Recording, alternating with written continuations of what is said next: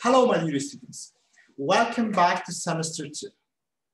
It was actually an interesting semester last semester when we enjoyed together the solid state electronics course for 12 continuous weeks.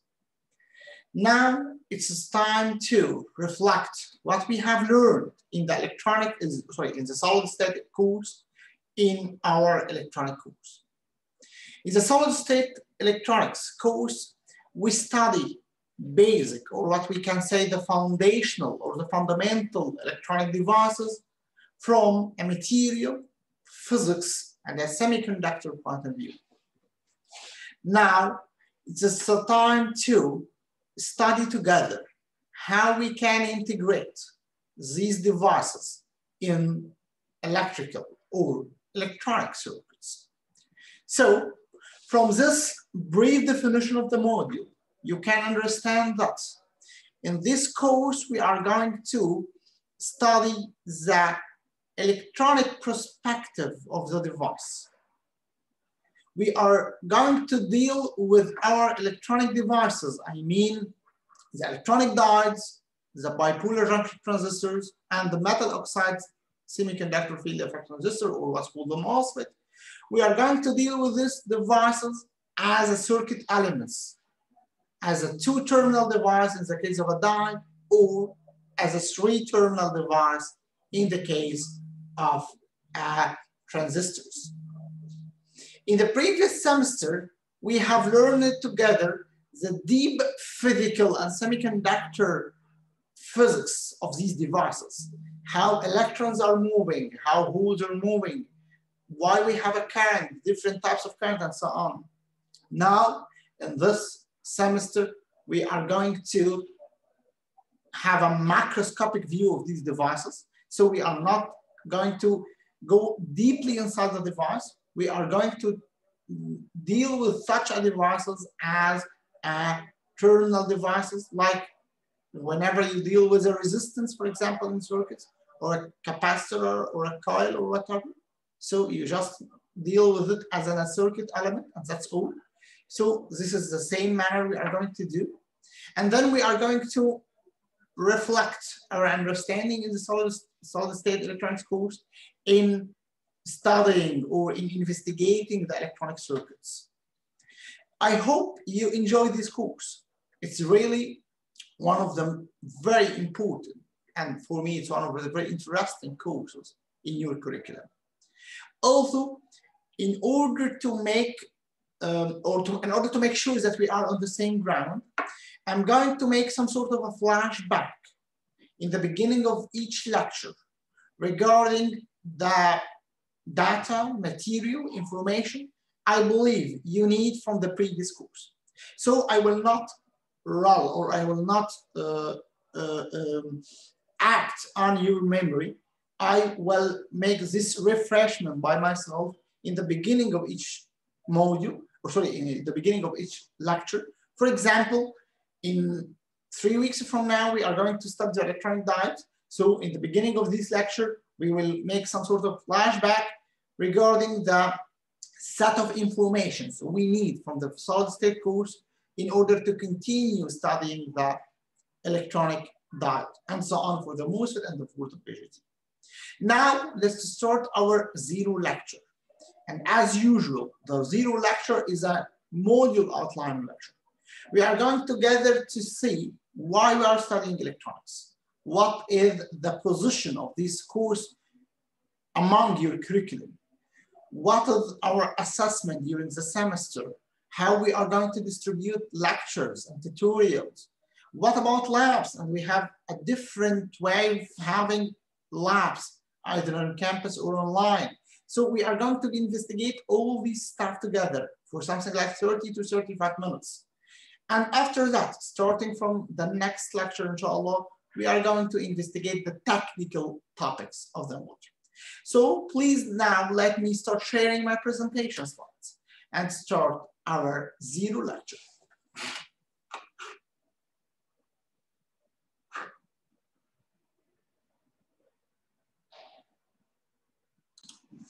Okay, so let's now return to my slides. This is lecture number 0, as I mentioned. This is the course outlines. Our module is Electronics 1, and its code is 20ECE05C. So let's start the journey. Actually, the journey starts 74 years ago, when Shockley and his team invented the first transistor ever. They have been awarded the Nobel Prize based on this invention. As in this stage, by 1947, it considers as the turnover for the electronics industry. Before 1947, electronic industry or electronics was based on what's called the tube technology. And this results with a very huge devices. If you recall any Arabic or English movie in the beginning of the previous century, the most simple way to check this huge device electronics is whenever you see a radio device, an FM radio, for example, or something like that.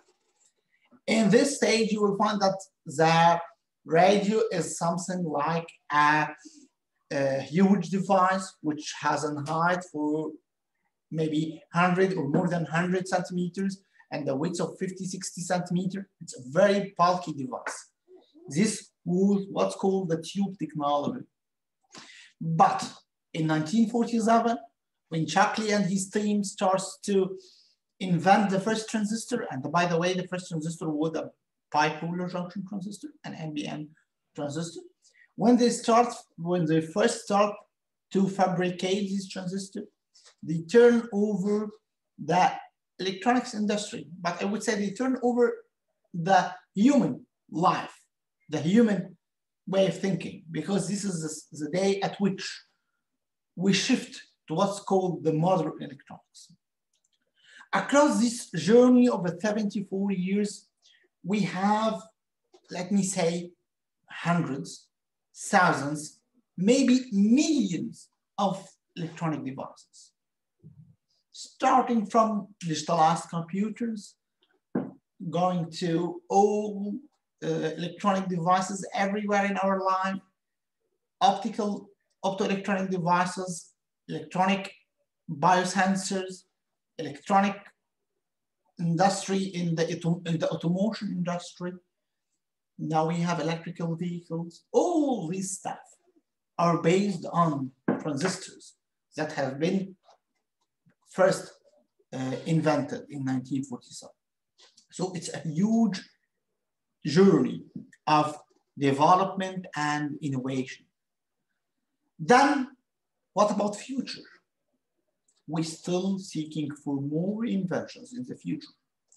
One of these inventions, which is already now starts to be in market, what's called the wearable electronics. The electronics that you can wear, we call it the wearable electronics. And also we have another sort of innovation. By the way, this is just a sample to demonstrate the future perspective of electronics. However, we have a huge amount, an infinity number of innovations expected in the future for electronics industry. But this is just a small example. So we have what's called the wearable electronics, and we also have what's called the skinotronics, or what's called the electronics on skin.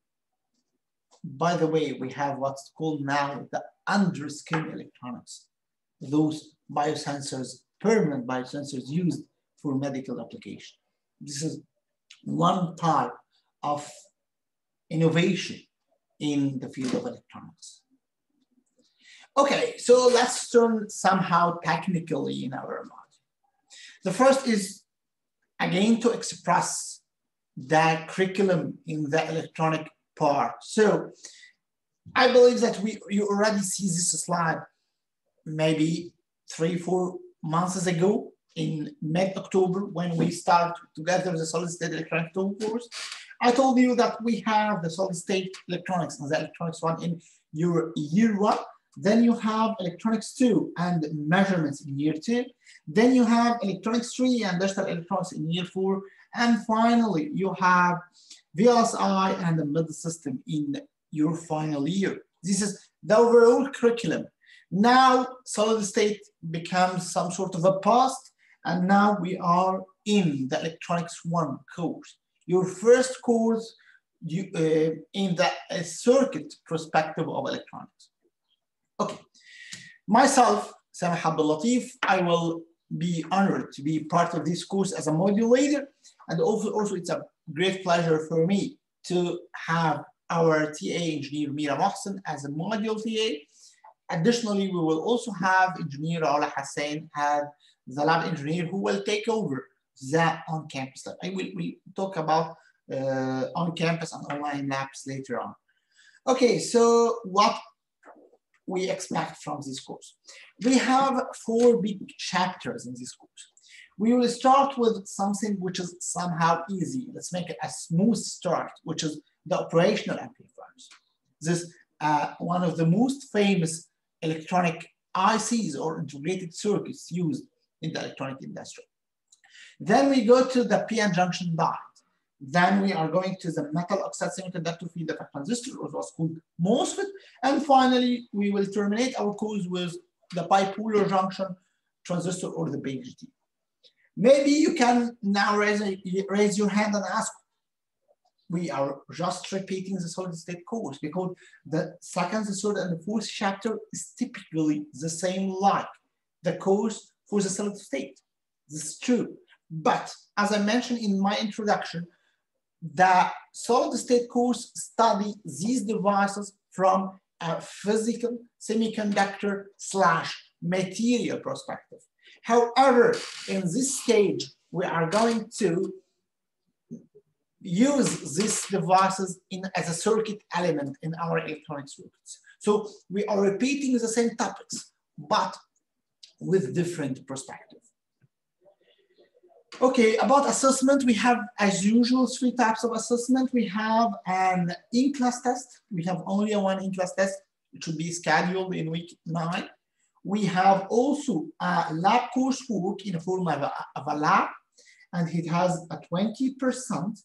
I will focus on the labs in more detailed manner in the next couple of slides.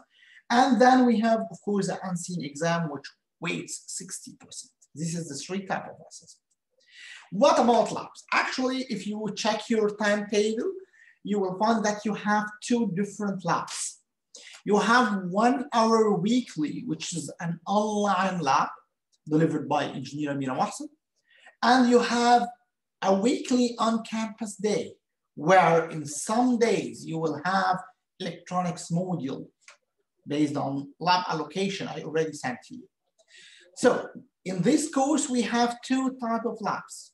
We have what we can call an online simulation lab, where we are going to use multi-sim as our CAD simulation tool.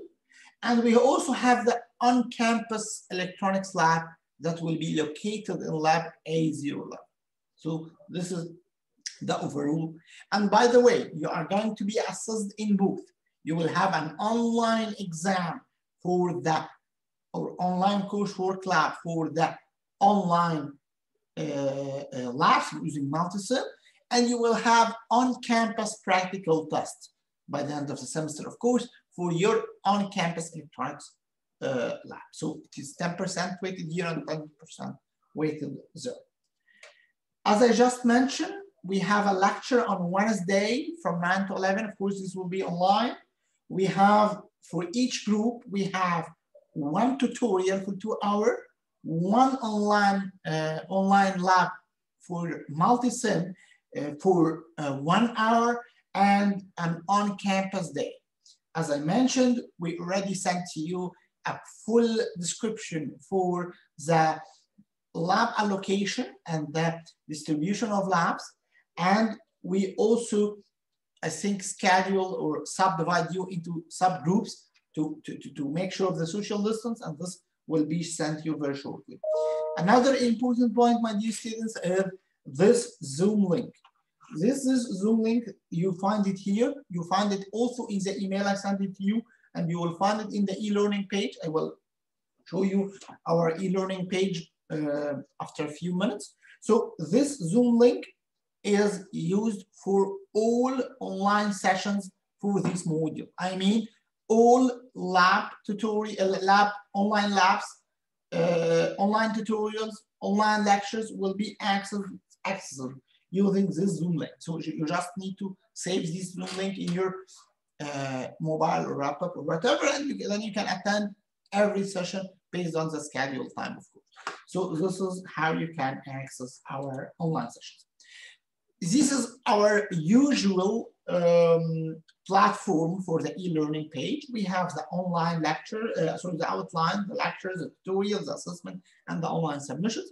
And please let me now stop sharing for a while and transfer to our e-learning page, just to make sure that you know how we distribute our e-learning page in a way that you can easily access the material in the. Okay, so this is our e-learning page. As usual, you will find the contacts for the module leader. So here you can find my email, my mobile number, my internal, external number here in my office, everything about all my contacts. Also, you'll find the module specs, of course, and you will find here the time plan. I think it's good now to open this time plan.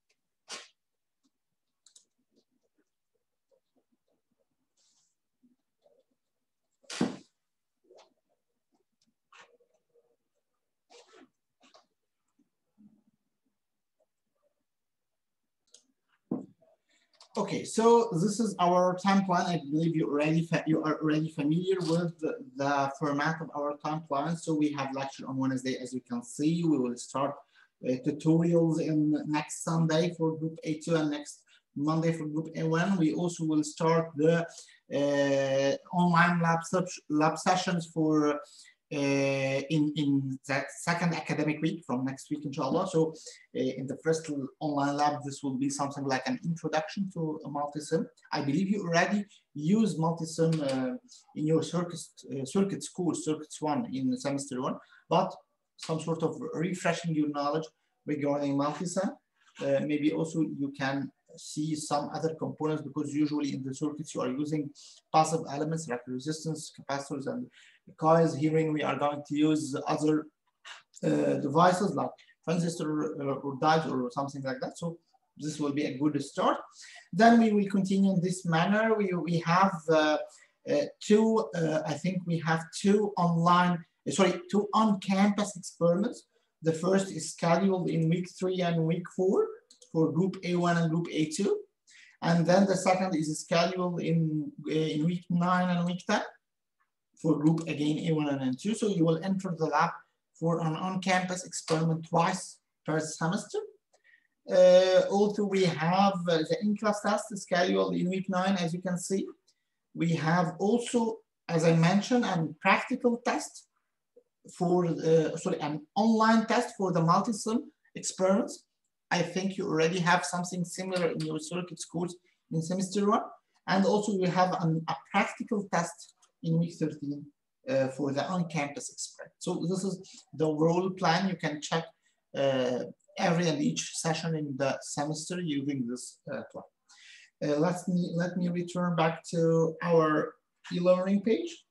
So this is a lab allocation, so you can pick up in which group you are, and then you can know in which weeks exactly you are going to enter the lab O11 for the on-campus experiment, and so on. We have, of course, all other materials like the reading list and all these stuff.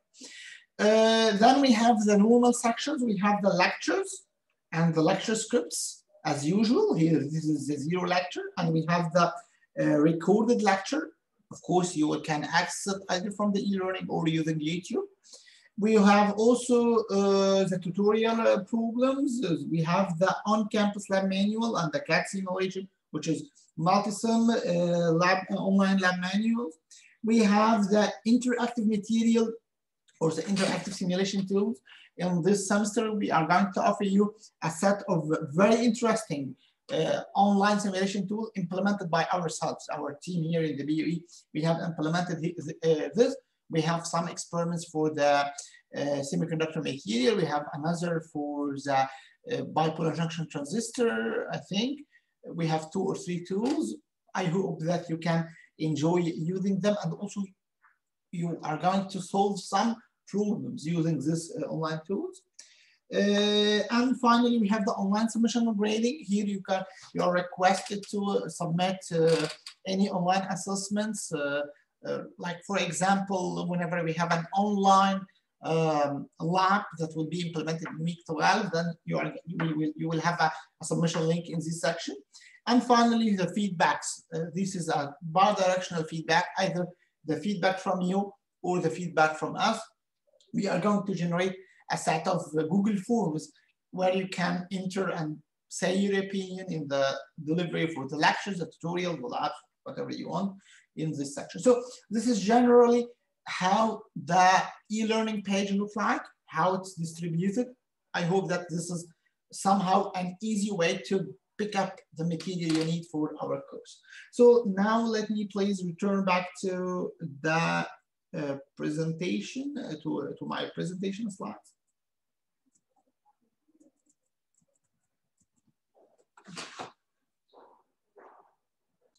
Okay, so this is the e-learning distribution as I mentioned. Finally, about the reference list. What about the reference list? Okay, so as I just mentioned, in the e-learning, you have a series of a reading list. However, I would recommend this reference as our main reference. Let's say somehow this is our textbook, which is microelectronic circuits for Sidra Smith. Sidra is one of the most famous references dealing with electronics and electronic circuits. So I believe it's somehow written in an easy manner, so you can easily pick up the information from. It's one of the interesting, maybe for me, it's one of the interesting references. We are going to tackle, I believe, 4 chapters from Sidra. Actually, the way we manage the course is somehow synchronized with Sidra. So Sidra starts with operational amplifier, and we will start with operational amplifier. Then we have the electronic diodes, and then the MOSFET and the BGT. Maybe the last 2 chapters are somehow shuffled. I believe that Sidra starts with BGT and then MOSFET, and we will do we'll do it in another round. So we will start with MOSFET, and then we will terminate with BGT.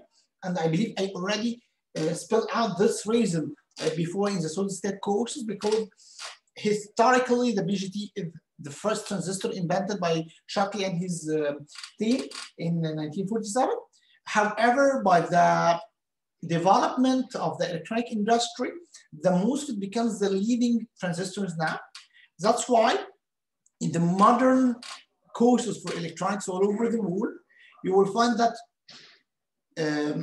usually module leaders consume more time and effort dealing with MOSFET rather than BGT, because now BGT applications are somehow limited, maybe in power electronics and something like that, but most of low-level or medium-level electronics are implemented using MOSFET. Of course, 99% of the digital electronics are using MOSFET. So that's why we consume more time in MOSFET rather than the BGT. This is our references, and I believe this is the end of our first 0 lecture for the electronic course. I hope that you enjoyed this lecture. I also hope that you get more involved in the semester. Whenever you check this zero outline module lecture, you can express how the module will go through, how we will arrange the module, how we will arrange chapters, how we arrange the assessment as well. Now this is the end for our 0 lecture, and let's start from the next lecture our operational amplifier, or what is abbreviated by the op amp, where we are going to spend roughly 3 weeks in studying the operational amplifier. Thank you very much and see you in our next lecture, inshallah.